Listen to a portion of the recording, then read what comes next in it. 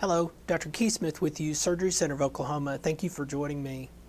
Let's talk just for a minute about all of the stories you've been hearing and reading about the EpiPen scandal.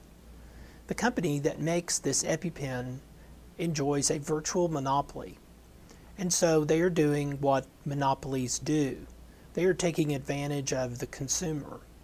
But these monopolies don't naturally exist. Naturally, there are competitors that enter the marketplace and offer value, and the prices fall for everyone as the competition occurs.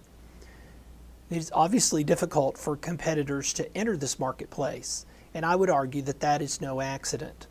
I would argue that manufacturers of drugs like EpiPen, and they're not alone, have actually purchased from the government the favor of these monopolies, making it particularly difficult for competitors to enter the space.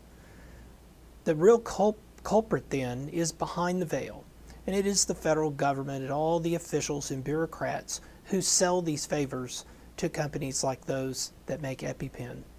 EpiPen is not alone, but I would encourage you to look through their evil CEO, who by the way is very politically connected. I would encourage you to look past her and really at the source of the problem, which is the federal government, and they are selling these favors, making it very, very difficult in many cases for competitors to enter the space and enable this wild profit seeking.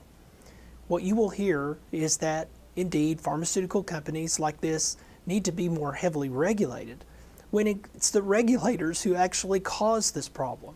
I think that irony is perhaps not so obvious for many of you, and I wanted to point this out. Competition does what competition always does in the pharmaceutical industry and healthcare and everything else. It is wonderful, it's beautiful, and it's powerful to see newcomers, upstarts, underdogs enter the marketplace and bring value, which makes prices crash and quality soar, all to the benefit of the consumer. Thank you for joining me. We'll see you next time.